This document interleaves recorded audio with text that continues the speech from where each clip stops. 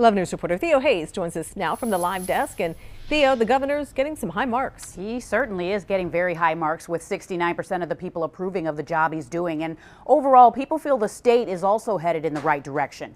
As for issues facing people, 21% of Marylanders feel the economy, like jobs, taxes, and the budget, is the most important. 16% feel education is the most important issue facing the state, and 13% said crime and policing. On top of the governor's 69% approval rating, the poll also asked if Governor Hogan should run for president in 2020, a very hot topic lately. And despite his high marks, only 33% of people said yes, 55% said no.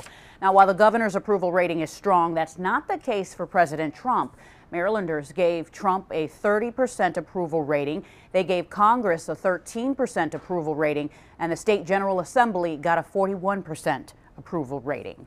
And that poll surveyed 808 adults in early February. You can see the entire report on WBAL-TV.com and, of course, on our mobile app. At the live desk, I'm Theo Hayes. Back to you.